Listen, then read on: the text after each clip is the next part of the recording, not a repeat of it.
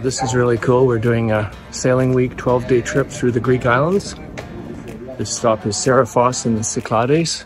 We've got 8 of us on board, Cheryl and I and 6 others. Doing a sail away week and exploring the little town up on the peak of Serifos. This time on Distant Shores, we demonstrate how to do a Mediterranean mooring, dropping the anchor and backing up to the quay, and visit quaint Greek villages and deserted azure bays in the beautiful Aegean Sea. We're Cheryl and Paul Shard, hosts of the Distant Shores Sailing Adventure TV series. We've been cruising and living aboard for 34 years, documenting the sailing lifestyle. Join us for the building of our 5th boat, a custom aluminum Orion 49. This video is brought to you by NordVPN. We travel a lot, and that often means using guest Wi-Fis in public places like hotels and airports. NordVPN adds an extra layer of security when we're traveling. I feel better knowing that NordVPN is securing all traffic between our iPhones or computers and the internet.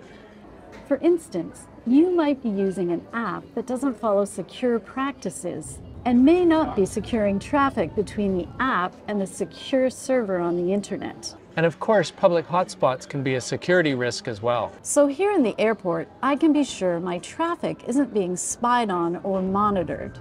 And sometimes local cell service providers may be restricting or throttling a service such as YouTube. This has happened to us before when a cell phone provider wouldn't give us the data that we had purchased because they were restricting bandwidth to YouTube. It meant we couldn't upload our new videos until we installed NordVPN. Then everything worked perfectly. So we invite you to try it out. Get an exclusive NordVPN deal plus 4 months extra when you use the link below. It's risk-free with Nord's 30-day money-back guarantee.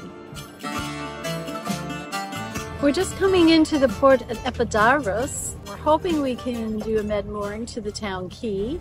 If not, there's options to anchor. Most ports in Greece are set up so that visiting boats back up to the harbour wall, maximizing the number of visitors and allowing for flexibility for wider or narrower boats. In most cases, you will drop an anchor to hold the bow out and tie at least 2 stern lines to bollards, rings, or cleats. We're going to come in close and take a peek at where we're supposed to go, trying to understand the chart. And then we have to plan the scope for turning around. We want to let the scope out with probably 40 meters minimum of chain, and then we back up to the quay and tie off on the quay. It can be difficult to judge the distance off, and if you don't have a lot of chain, you might end up running out before you make it to the dock. In our case, we have over 100 meters of chain, that's 330 feet, and a sturdy Lumar V4 windlass, the same brand we've had on all our own sailboats. So we'll get fenders down each side, our 2 big ball fenders at the stern for stern towing. Normally when med mooring, you can look at the harbour wall and try to judge where everyone else has dropped their anchors. Ideally, you put yours in between theirs at 90 degrees to the dock. Here with the bend in the harbour wall, we'll try to place it a bit north. We've set up ready to drop the anchor on the bow. We've got fenders down both sides and stern fenders to stop us from bouncing on the dock. And then we have 2 stern lines, and we just need to manage the approach. I've got the GPS showing us we are 300 feet away, so we need to get a little closer. Further over to start.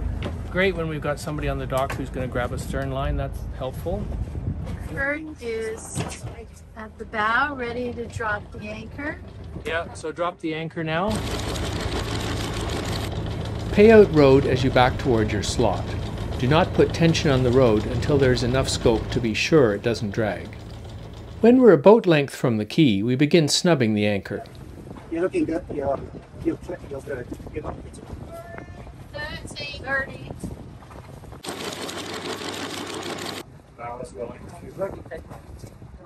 And just wash the passerelle on those boxes. 40.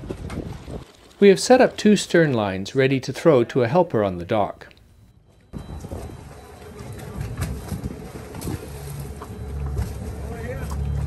Yes, please.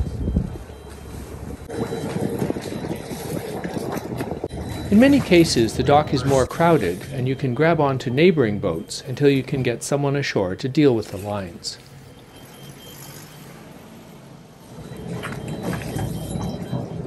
If there was no one to help, we would have to put someone ashore with a very nice gangway or passerelle. It has hydraulic controls to allow it to raise and lower, as well as extend and retract. Thank you very much for your help. Once the boat is safely secured, we have interesting plans ashore. Two of our crew aboard this voyage are doctors and interested in seeing the nearby ruins of the temple to Asclepios, god of medicine, healing, and physicians. He's the guy with a snake on his staff, and the most famous temple to him is a taxi ride away. It was the most celebrated healing center of the classical world, the place where ill people went in the hope of being cured. So down there, that's the fountain that provided the water, and this is the ritual eating area, so presumably where they get their healthy meals. Prosperity from the visitors allowed the town to build this 14,000-seat theater 2,500 years ago, a highlight for visitors interested in Greek or medical history. Yeah, it's just an incredible place to be, to think of the patients coming here from far and wide, hoping to be cured of whatever ails them. It's so much similar to how patients come to hospitals with hope in their hearts. Just incredible to get a sense for the deep history of medicine, people's attempt to help others the best they could with the technology they had at the time. Yeah, a privilege today as it was back then.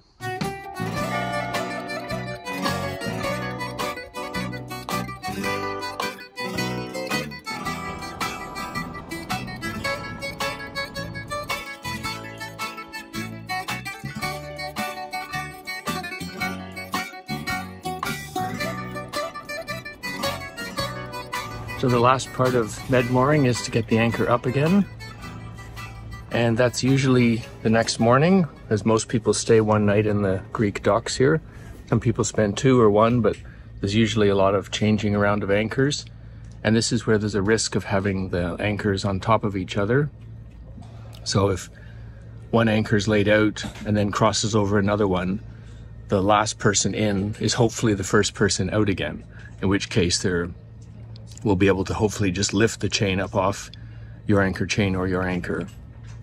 So in our case, it's a little more complicated because the dock wall has a bit of a kink in the wall, which means that there's a chance that a few of these boats have crossed their anchors just due to the geometry of the crossing of the wall. So we'll see how we go this morning, see if we can avoid getting into a anchor tangle out there, in which case there's usually someone around who will jump in and be a diver for a few extra euros in the Greek harbors. We're going to give this a try getting out of here. We probably have crossed lines because of the corner, way the corner of the slips goes together, the lines come over each other. So we've got everything ready to go and a friendly group of people watching us. You can, ready to take us out of here? And just thrust the bow over to center us up. Okay, got it. Raise it. Okay.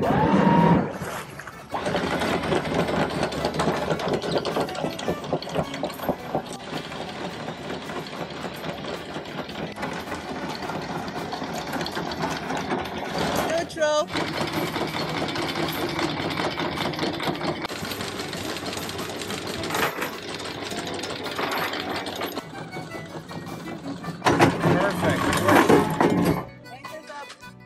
Hey, hey! All that preparation pays off. So the other things I prepared to leave, we went and talked to a diver just so I would have a phone number in case we needed a diver. And I talked to our 2 neighbors in case the anchors were crossed, then they were willing to help out too. And what would have happened if the anchors were crossed and we tried to raise ours? Our chain would be underneath one of their chains and at risk of lifting their anchor if they were crossed. So then we would have to let go and perhaps have them go around it. Because I'm not sure a diver in that case could be a big operation. Anyway, it worked out perfectly, even though it was a weird key, and we're underway.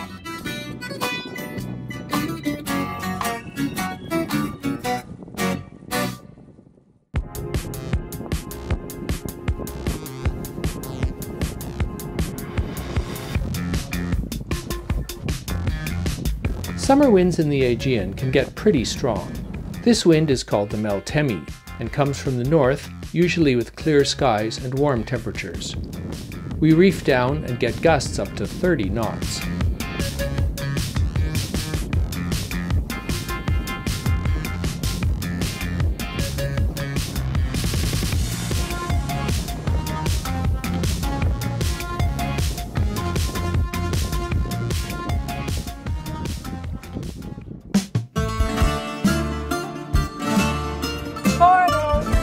Keep going. At the island of Hydra, we have calm conditions, so with long-time cruising friends aboard sailing yacht Carrot, we do a raft up, tying stern to the shore. Tying stern to the rocks is one of the fun things of being able to anchor here in Greece. So we've run shorelines from the stern out to tie around a rock, and then you use a rope looping around the rock and tie onto that so you don't risk chafing through the big long line and it getting shorter every time you use it. And there's lots of these little bays where we can find a spot. In this case, it's a little bit deep. It's about 70 feet where we've anchored here, and then we tied the shoreline on with about a 100-foot long line, which we're using the whole length of. We're sitting here in about 10 meters of water. We tie ashore like this twice on this trip, both in situations where the water is a bit deep to allow us to anchor freely. These locations are often referenced in the cruising guide.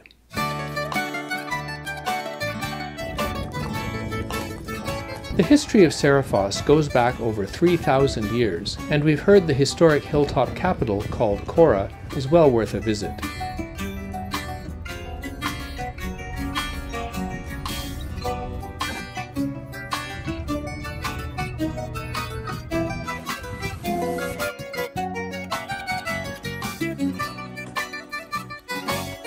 Wow, look at that view.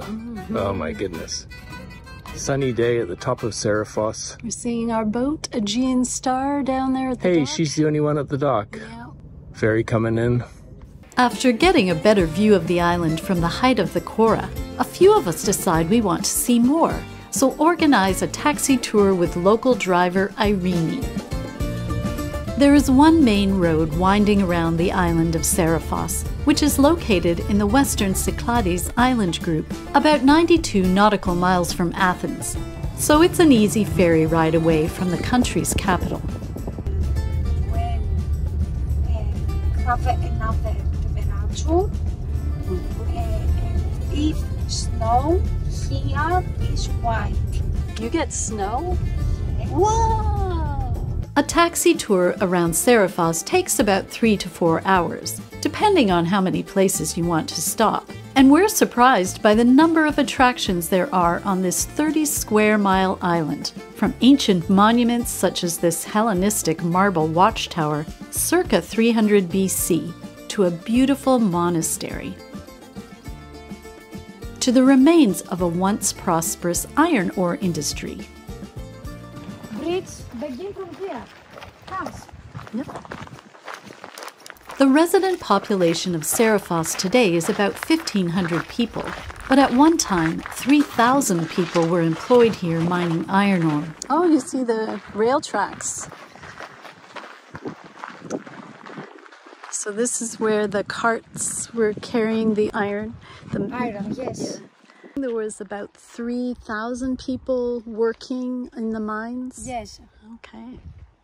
The exploitation of the island's extensive iron ore deposits began in the late 19th century. The mines closed in the 1960s, but all around the island you still see evidence of the work that was done here. Today, the economy of Serifos depends on small-scale agriculture, but primarily tourism. Irene takes us to many quiet villages with beautiful beaches. 1 week and relax. Yeah, it's very quiet. Here, don't have supermarket, no cigarette, no bread. All people go to Livadi and buy things. Comes here with the things and stay here 1 week and relax. It's very good. So we see why people choose Serifos as the place to get away from it all.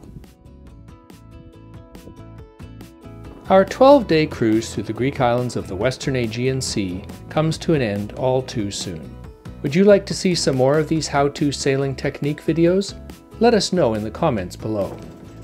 And if you'd like to sail to distant shores and build your skills with us, check out our Sail Away Week schedule and join us for some tropical sailing in the British Virgin Islands this winter.